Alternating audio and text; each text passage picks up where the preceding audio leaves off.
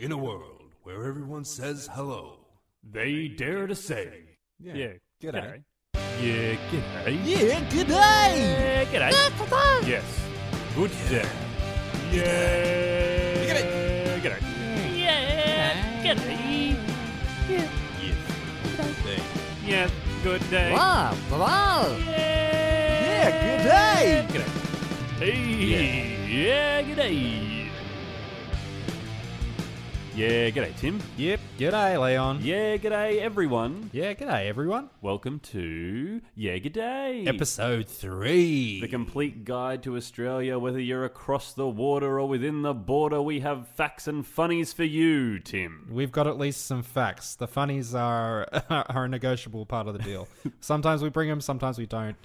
You got to really take a risk and listen to the episode.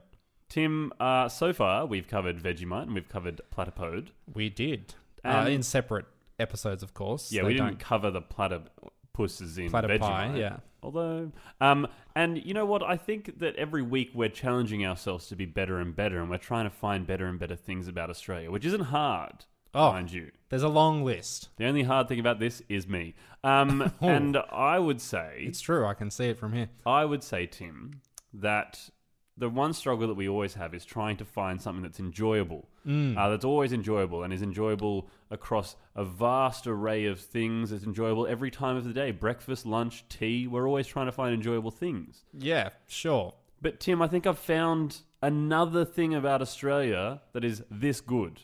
That good. Crikey, Tim, I think I've found it. Crikey, let's hear about it Crikey then. indeed. What is it Tim, then, mate? This week we're going to talk about Steve Irwin. Steve Irwin. The Crocodile Hunter. One of Australia's greatest human beings. was I specify that he's a amazing. human being because he did a lot of work with animals of different species. Yes. Australian animals. And Yes. we did cover an Australian animal last week. So I thought, no, we need to be clear. Steve was a human living on the continent/country that is Australia. He was. He was indeed, Tim.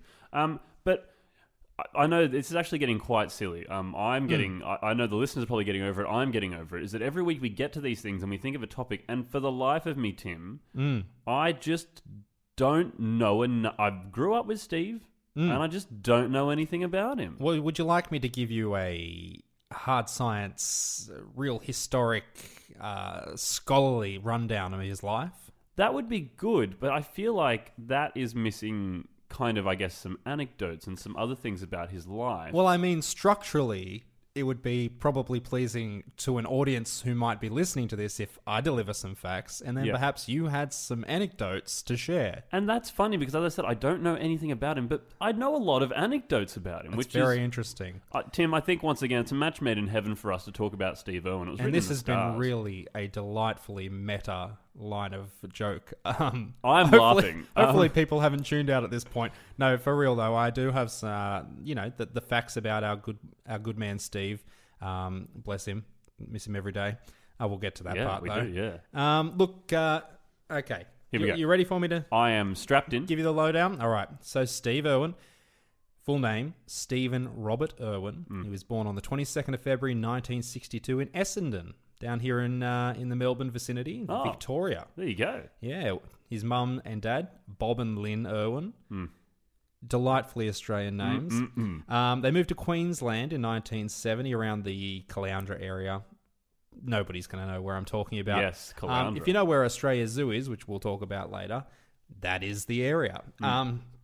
So they moved up there, and when they got there, Bob and Lynn, Steve's parents, as I've already mentioned, started the small Queensland Reptile and Fauna Park. Coincidence? Fauna means animals. And reptile means a reptile. Exactly. So yeah, obviously his father was interested in, I think it's herpetology. I can't remember how you pronounce the word. Basically, it's amphibians and reptiles, and his mother was a wildlife rescue and rehabilitator.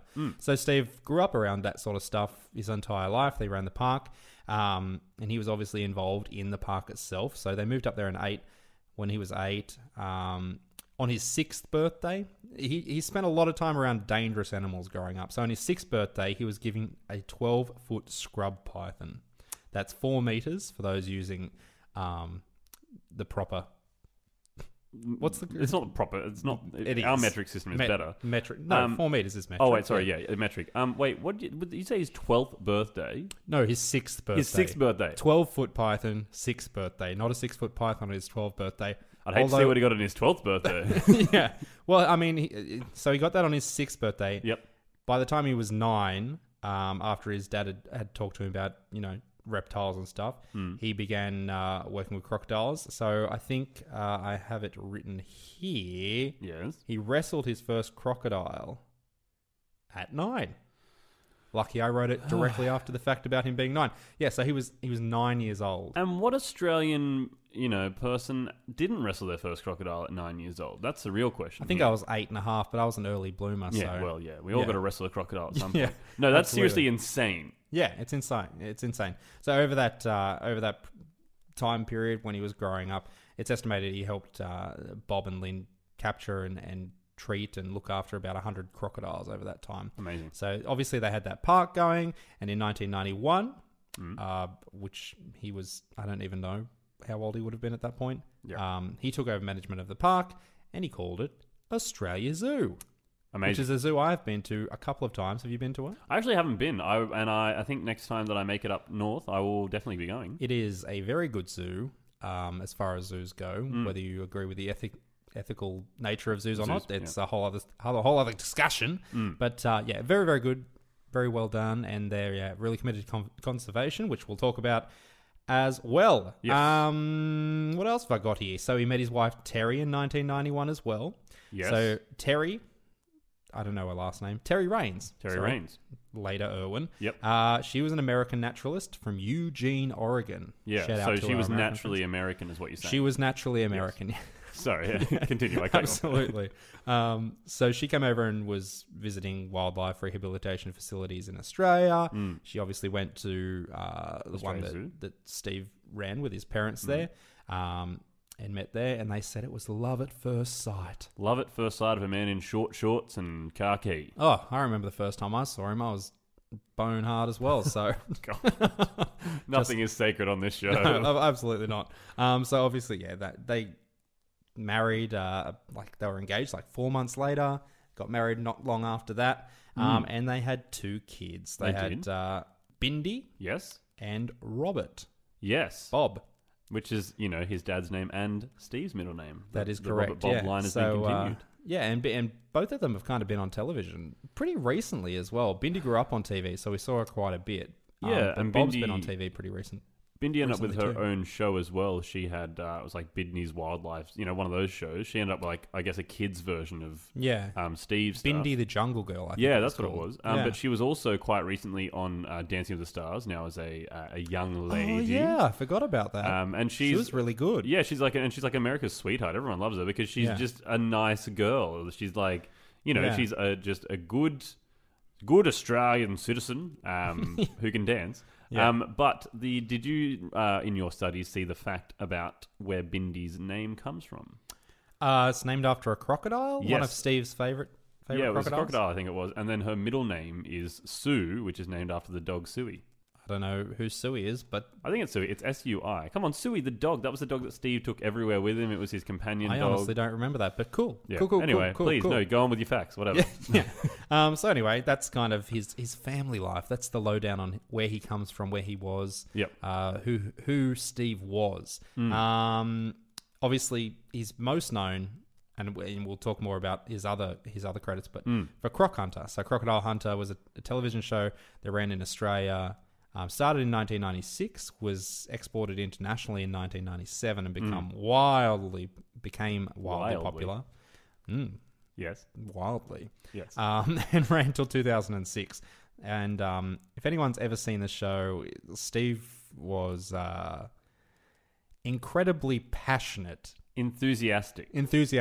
He copped quite a bit of flack, and people made fun of him because of his enthusiasm. But that was actually kind of part of his charm and appeal, I found, and I think the rest of the world found as well, was he was so excited to do some crazy things with animals and to teach people about them. and yeah, that's how the show really took off. And He was almost like a punk rock version of David Attenborough. yeah, He went out into the wild and did the same stuff, showed the world what was there, and made people made people not afraid of scary animals, but showed people that there was another side to the animals, talked about the importance of the animals. But he did it and he got out there and he was wrestling them to show you them. He was catching snakes. He was getting bitten. He was getting spit at with venom. It was all... Speaking of David Attenborough, actually, not long after he passed away, Terry, his wife, was invited to... There was an award presentation or some kind of induction for David Attenborough, recognizing his work. And she mentioned that David Attenborough obviously was a huge inspiration to Steve. And he really loved it. And David Attenborough actually, in his speech of accepting his award, acknowledged Steve as well, and mentioned that he'd done great things for conservation around the world. So that's pretty amazing. Cool. Yeah, it's a real testament. Awesome. So yeah, he's major conservationist. He started, I got a list, he started like 1 million foundations. Yep. The Steve Irwin Conservation Foundation, which is actually now known as Wildlife Warriors. Yep. He helped found the International Crocodile Rescue, Lynn Irwin Memorial Fund, which was named after his mother. Yep. And the Ironbark Station Wildlife Rehabilitation Facility. Amazing. Yeah. So that was his life. He was on television, and we'll talk about some of the other TV stuff he did. Yep. And he did a bunch of advertisements in Australia and stuff. Mostly, I think there was one about customs, and he was, basically everything he did always had that conservation focus. Yeah, he was very dedicated to making sure that Australian wildlife was preserved in its best form, and he did the same thing overseas. Yep. But on September the 4th, 2006, Steve was at Bat Reef, which is near Port Douglas, way up north in Queensland, doing... they were filming a documentary which was ironically called Ocean's Deadliest. And they were filming kind of in the shallows somewhere, and he saw a stingray, followed it, thinking it'd be great to get some footage of the stingray getting away. Sadly, the stingray did not like what he did, turned around and stabbed him with the barb that they have. Apparently it was pretty brutal, and there is footage, but the footage has been destroyed. It's been all destroyed, yeah. It's been destroyed. It was given to Terry and the family, and they destroyed it. Nobody's seen it, which is good, because who wants to see that? But yeah, he didn't die on the scene. They thought it was only a lung puncture, but later they took him to hospital. I think he died once he got there, yeah. Yeah, they found that it had pierced his heart.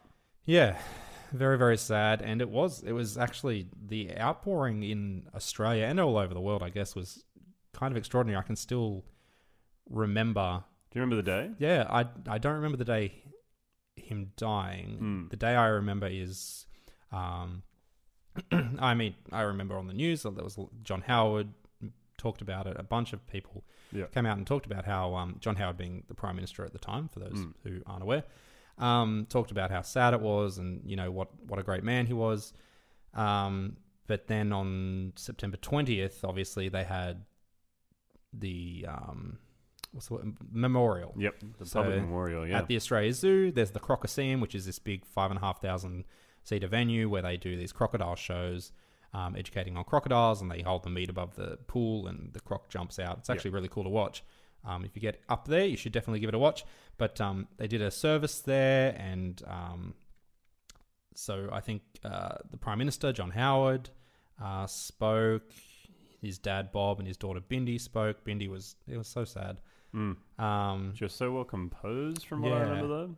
Absolutely. So, and a couple of other people talked. Anthony from the Wiggles, who we'll one day talk about, or Wiggles, Australia's greatest export.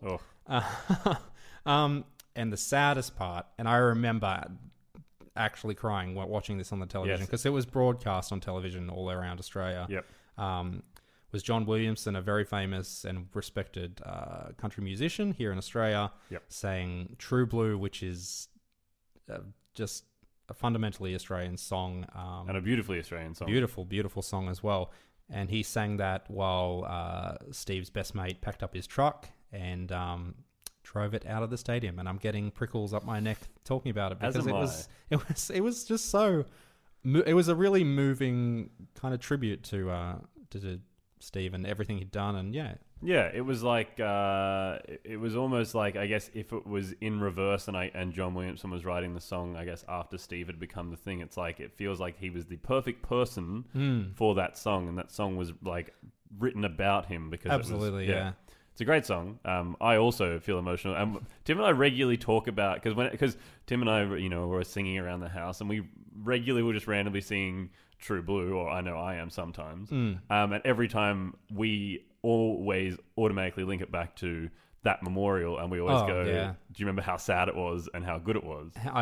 That song will forever be linked to the Steve Irwin memorial. Yeah. When I went, actually, I ended up going to Australia Zoo probably with my family maybe a year after he passed away. Right. And it was really touching as well because he drove the truck out of the Crocoseum and they kind of parked it there. Yeah. So you can actually still see the truck. And then everyone that attended, they had these kind of things that you could ride on. Right. And some of the messages people had written that was really touching as well. And that's still there. I think it's still there. Yeah. I think it's somewhere in the park. Yeah. I was going to say, like, in terms of the day, I guess it was the day after, but I still remember being in the car and hearing the news on the radio. Like, that's my vivid memory whenever anyone talks about Steve Irwin and his passing, and that it's always, I remember being in the car on the way to school. It was like, what was it, 2007, 2006, 2007, 2006? When he passed? Yeah. 2006, yeah. So 2006, so I was in year 8 or something, so, I very much remember being in the car with Mum and two. Anyway, that's the sad stuff, but let's talk about Steve as the man he was. He was incredibly enthusiastic. He had his catchphrase, Crikey, and his catchphrase, his khaki shorts, which were always dangerously close to, to showing a nut, I'm sure. Yeah. No, his blonde mullet and everything. He had beautiful blonde hair. Oh, yeah. Luscious hair. So, let's, as you say, we'll move on. Like, that is his life. You got to tell the whole story and the whole picture. Yeah. They're all carrying on the zoo, and as I said, Bindi and Bob, as well. You were saying Bob's going to appear on TV. I think he's also getting a pretty social media famous as well. They're very much their father and their mother's children in terms of their nature and what they do for nature. Definitely. But Steve, as you said, he with Crocodile Hunter, I don't know if you saw this in your facts. The funny thing or the interesting thing about Crocodile Hunter is that instead of going on a honeymoon, him and Terry went out to kind of make a documentary. Right. And that documentary ended up being kind of, I guess, the pilot that they sold the idea of Crocodile Hunter, and they started making the series. Yeah, so their honeymoon was making a documentary about that's pretty cool. nature. Yeah. Yeah. But he appeared everywhere in America. Like, that was the big thing about Steve Irwin, was he wasn't just big in Australia, he was huge in America and huge overseas. Because I think most people looked at him and went, what is this guy doing? Because he's jumping on the back of crocodiles. And as I said, another memory, because we used to watch him, I think it was most weekend mornings, we'd watch him on Animal Planet, the Foxtel channel. And I remember him getting spat, I think by a cobra? Yeah, I can't remember if it hit him in the eyes or just in the face of that. But it's super toxic. Like, obviously, he had the right stuff to cure him, but it wasn't fake or made up. Like, he went out there and those animals were real, and they knew that they could do stuff. Yeah, I can just always have burned into my mind just the images of him. He'd always grab the snake by the tail. Yeah. He'd just be out in the middle of nowhere and just find a wild snake, pick it up so you could see it in front of the camera, and then also him and his team would relocate crocs, and it was was hectic stuff to watch. And that's probably an important thing you've said there with the relocation, is that I think a lot of people probably watch his stuff, and I know that times I've seen his stuff and you look at it and you go, oh, is that right? Should he do that in the wild? But as I said, number one, he's always handling them appropriately and properly, and he's never hurting them. Oh, definitely. And he's showing you about them, but also in terms of his zoo, zoo is sometimes not a good word in general, because zoos his are more, I think, conservation-y and rehabilitation-y. So they're kind of, it's helping animals. But he was always saving animals, and if there was an animal, supposedly there's a story that when he was a kid growing up, if he would always be late to school, a lot of the times he'd be telling his mum to stop so he could help a lizard off the side of the road and stuff like that. Yeah, right. But anyway, so he appeared on shows like Jay Leno all the time, and I remember seeing him on those kind of talk shows where he'd appear and take some kind of wildlife and bring a crocodile into the studio, and that would always blow people's minds. In 2001, he appeared in a cameo role in Dr. Dolittle 2, which I don't remember. Oh, it's the best of the Dr. Dolittle series, of which there are 3, I think. Maybe. But supposedly the storyline is there's an alligator who warns Doolittle that he knows Irwin is going to grab him and is prepared to attack when he does. But Dr. Doolittle fails to warn Steve Irwin in time. So I assume Steve Irwin gets bitten by an alligator in that movie. Yeah. Let alone did he appear in other people's films. In 2002, the Crocodile Hunter Collision Course was released. Oh. It was supposedly the storyline was that Steve Irwin mistakes some CIA agents for poachers, and he's trying to stop them from capturing a crocodile, which, unknown to him, has swallowed a tracking transmitter. What a wonderful premise for a movie. And let me tell you, that movie does not hold up. No. It's not However, good.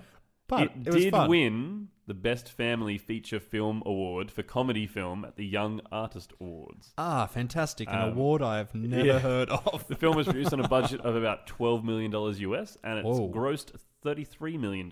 Ah, well, it was successful, so good on him. Yeah, to promote the film, Irwin was featured in an animated short produced by Animax Entertainment for Intermix. Fabulous. Yes, I'm just reading stuff off Wikipedia, so sometimes I don't check what I'm reading before I get to the end of it, because that was a boring sentence. Fantastic. In 2002, with our powers combined of the greatest Australian greats together, Steve Irwin and his family appeared in the Wiggles Wiggly Safari. Oh, and that does hold up. That definitely holds up. That definitely holds up. Set in Australia Zoo itself, and it featured singing and dancing inspired by Australian wildlife. So that's another great thing. And again, considering the large nature of export when it comes to the Wiggles, I just moved my hand around the room to show the vastness. It's incredibly vast. Let me tell you, from that hand gesture, you cannot underestimate It's the vastness. Again, it's so good for Australia. Steve was also part of an advertising campaign for the Garn. For those of you listening that don't know about the Garn is a passenger train that operates between Adelaide and Alice Springs and Darwin. So it's like a great cross-Australia train. Yeah, it kind of goes right down the middle. Yeah, I'd love to go on it sometime. And because of that campaign, there was a Pacific National NR class locomotive named Steve Irwin as part of the campaign, which is wonderful. What a thing to have. What train are you catching? Catching the 12 o'clock Steve Irwin. See you later. Yeah, fantastic. In 2005, again, another big thing happened. He provided his voice for the 2006 animated film Happy Feet.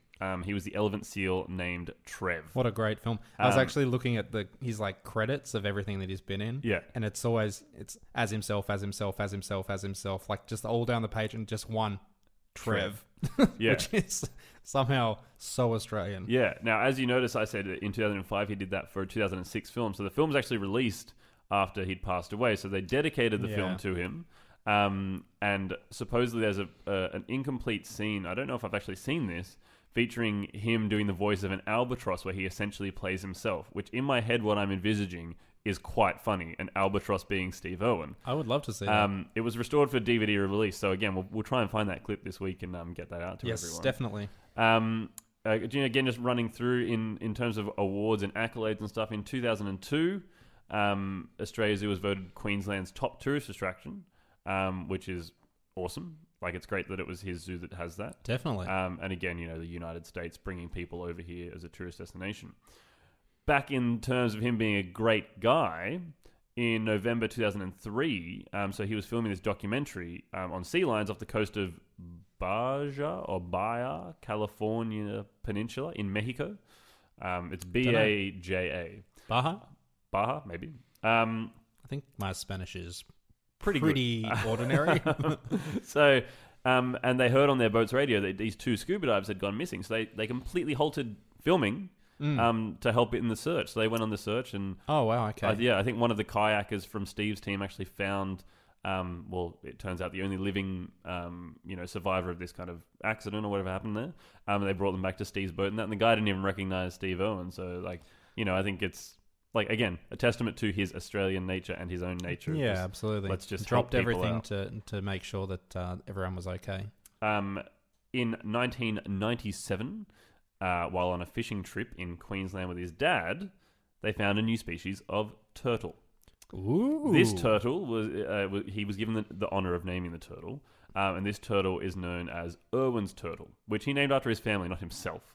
The scientific name is Elsea irwini.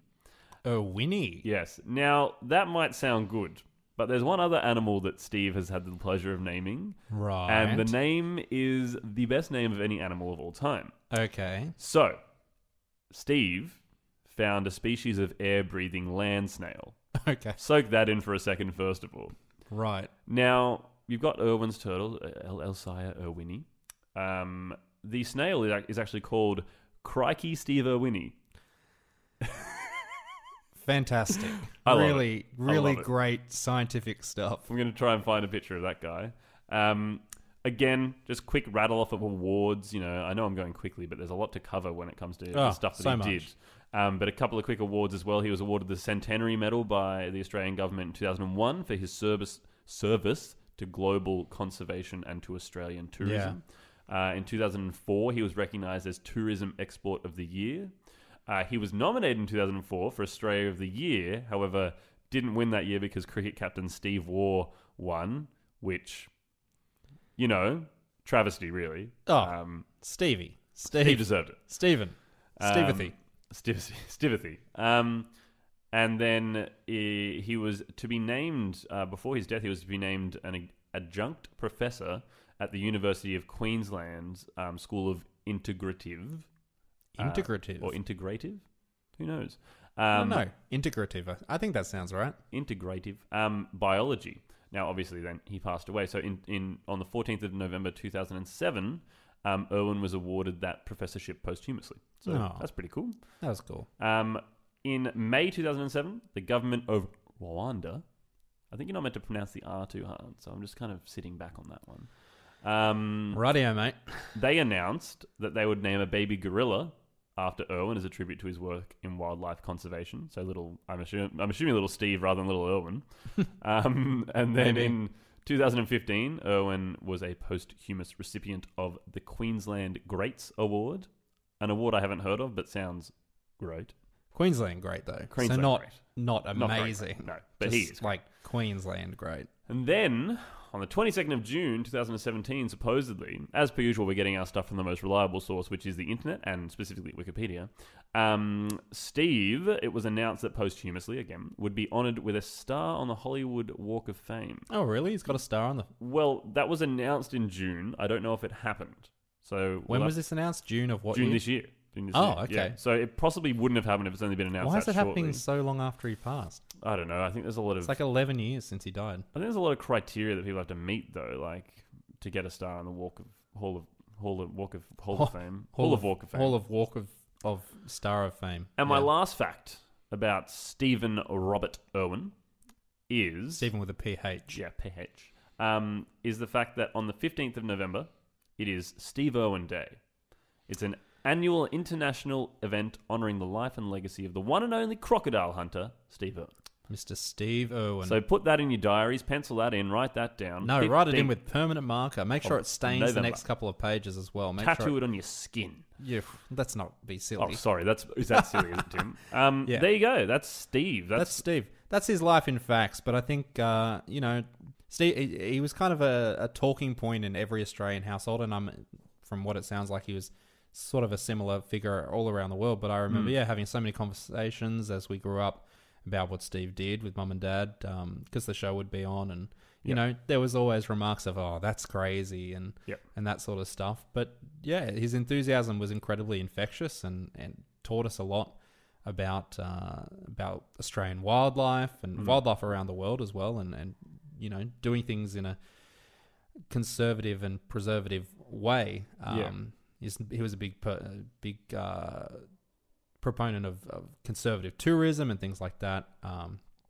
And those khaki shorts, mate. The khaki shorts are really what set it all off. I wish I could pull them off like he could. Not pull them off. No, not pull them off. You know. And I was going to add something and now I've forgotten what it was. But yeah, he is great. He was wonderful. Steve Irwin, we salute you. Thank you for your inspiring words. Tim, what's that? Do you hear that sound? What sound was that? Little sound. You know what that sound means? What? It's the Harold Holt Watch. All right, Tim. Harold Holt Watch. It's the Harold Holt Watch. What do we got? Well, we have a letter this week, Yeah, and I'm going to read it to you please do. right now. So, dear Timberly and Leonathan. We'll give you a pass on that one. Yeah, Yep, that's sure. close. G'day from Bali. What are you doing in Bali? You're about to find out. I know what he's doing in Bali. You're going to find out real soon. My name is Derek, and hi Derek. And I have recently opened up a shop that sells bintang shirts in Bali. All right, good on you, Derek. You're going to be doing a good trade, let me tell you that much. You're going to be selling a couple of shirts. After coming here to surf every 2 weeks for 2 years, I realized it was time to stay. And what better job could I ask for? Surfing every day in all the bintang shirts I could ever need. Yeah. Anyway, that's enough about me. That is enough about you, Derek. The other night, I was at one of my favourite restaurants, the Bali Belly. Ooh. And I bumped into a bloke on the way to the toilet. Mm-hmm. I caught his eye for just a moment, and I could have sworn it was Harold Holt himself. Really? But by the time I had realised, he had already disappeared. Oh, Anyway, interesting. I just thought you fellas should know. Also, any tips for how to get rid of a nasty thong, the shoes that is, tan? Have a good one, Derek. Thanks for that, Derek. Look, we really appreciate that. I'm glad you're over there in Bali having a good time. Yep. Say hello to every Australian in the history of the world while they're over there on their holiday. Yep. Hello, everyone. mate. We appreciate you writing in. I'm actually going to ask a favour of Derek on this one, though. Maybe put up a free Bintang T-shirt if Harold comes in to claim it. Derek, we will... Because he'll definitely come in. Derek, we'll pay for any free shirts that you have to give out, because hopefully it'll be just one. Yeah, if you've got a deal going on, maybe we can get one for Harold and then one for each of us as well. Yeah. Because I don't have one. I've never been to Bali. I'm probably one of the 0.1% in Australia that hasn't been. I also haven't been to Bali, therefore do not have a Bintang shirt. If anyone wants to send us a Bintang shirt, it's poboxyesterday.com. Sounds like a legitimate address. But Tim, what about his question? How's he going to get rid of a nasty tan? thong tan? Oh, mate. The thong tan is a curse and a blessing, I think. You can tell a man's wisdom and age by the thong tan on his feet. It's like tree ring dating. It absolutely is. The gradiency, is that a word? Gradient. The gradient between that white underthong and the leathery skin around it. The weathered. Yeah. Look, mate, I say don't get rid of the thong tan. Embrace it. This is part of who you are. You're an Aussie bloke living in a sunny island, I've heard. With all the other Aussie blokes. With all of the other Aussie blokes. So, no, just embrace it, I think. Although I think if he does want to get rid of it, the solution is just socks, mate. Just put some socks on with your thongs. No, because then you're going to get a sock tan. Yeah, but a sock tan you can cover with some longer pants. It's a whole scheme. It's a whole situation. It's a whole thing. Derek, put on your rash vest, go for a surf, enjoy some bintang, wear a bintang shirt, and Get have your a good boogie one, board, mate. Yeah, no, thanks his for what? writing in. His boogie board. Oh, I thought you said he's bully, and I was like, isn't that something? What's that? I don't know. Right. Well, Timothy. there you go. Fabulous. Timberly, Yes. if you will. As Derek Leonathan, did. is that what he I called think you? Leonathan was what he called me. Tim, as we get to wrap up the show, before we wrap up all the things, you and I have a bit of an announcement. Yeah, we have 2 announcements, singular. We're pregnant and we're not pregnant. Those are the 2 announcements. Yes.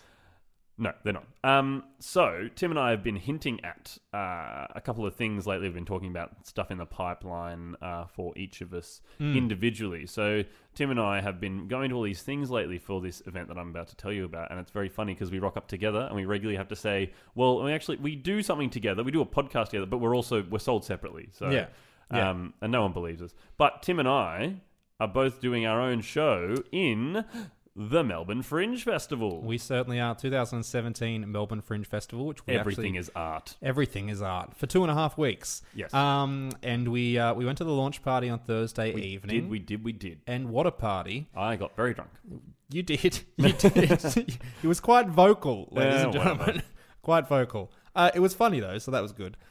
So we both have shows. You are, of course, doing a stand-up show. Of course, I'm the funniest man alive. Naturally. Yes, I am doing talk show with myself. It's world premiere, and I'll be focusing a little bit on my Crohn's disease and the silly things that happen for me. That's playing on the 25th and the 26th of September at Hare Hole, which is Hares and Hyena on Johnson Street in Fitzroy, Victoria, Australia.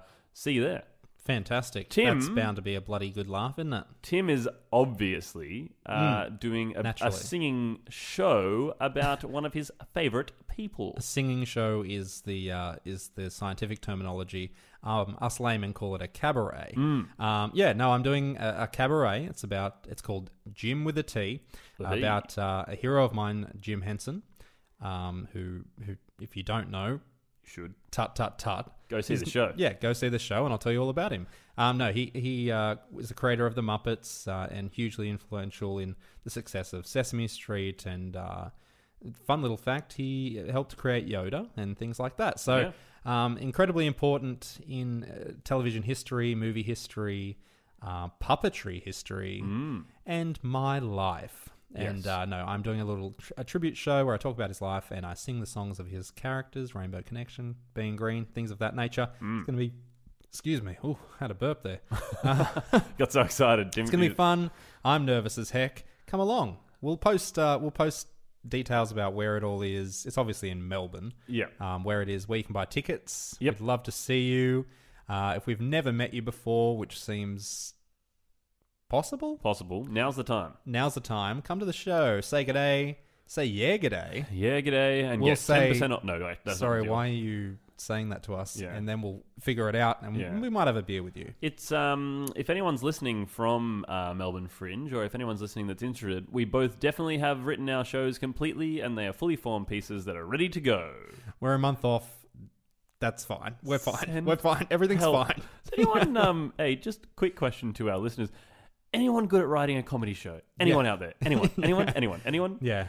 Look, anyway, that's coming up in September. Yes. My show's the 16th to the 23rd of September in North Melbourne at the Metropolitan Hotel. Yes. Yours is the 25th and 26th at Hares and Hyenas, the Hare Hole, as they call it in the Fringe vocab, which is in Fitzroy. Yeah. But we'll post links to all of that. And that'll be great. This episode has been Steve Irwin. It has been. You can follow Yeagerday at Yeagerday Podcast pretty much everywhere. Just go to the website. www.yeagerday.com. Absolutely. Please share us. Yep. If you like our stuff. Yep, share our episodes. There's 3 new ones out now. Like there's episode 1, 2, and 3. So that's a nice little bundle, a little trilogy. Yeah. Make sure you listen to us on either whatever you use on your Android or SoundCloud or iTunes, and make sure you subscribe to those things. Rate and review us. We haven't had a review in a while. Give us a bit of a review, mate. Give us a bit of an iTunes review or something. And why don't we plug our own personal stuff? I believe on Facebook and Instagram I am at T for Jim. I think that's right. Yeah. I believe on Facebook and Instagram I am Leon Huxtable Comedy, and I believe on Twitter I am at Leon Huxtable with capital L and capital H. Yeah, so you can follow our personal exploits and get to know us as individs. Yeah, get to know my insides outside. Okay. Thanks as always to the wonderful Teylor Smirl for making us look so good. Has a man ever been so sexy as a cartoon head? No. Probably. And thanks to Curtis for the intro, outro-duction music, and of course our Harold Holt Watch music.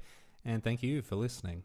Hope to see you again next week, but for this week, that's it. So as always, yeah, g'day, Tim. Yeah, g'day, Leon. Yeah, g'day, everyone. Yeah, g'day, everyone. Catch you on the flippity flop.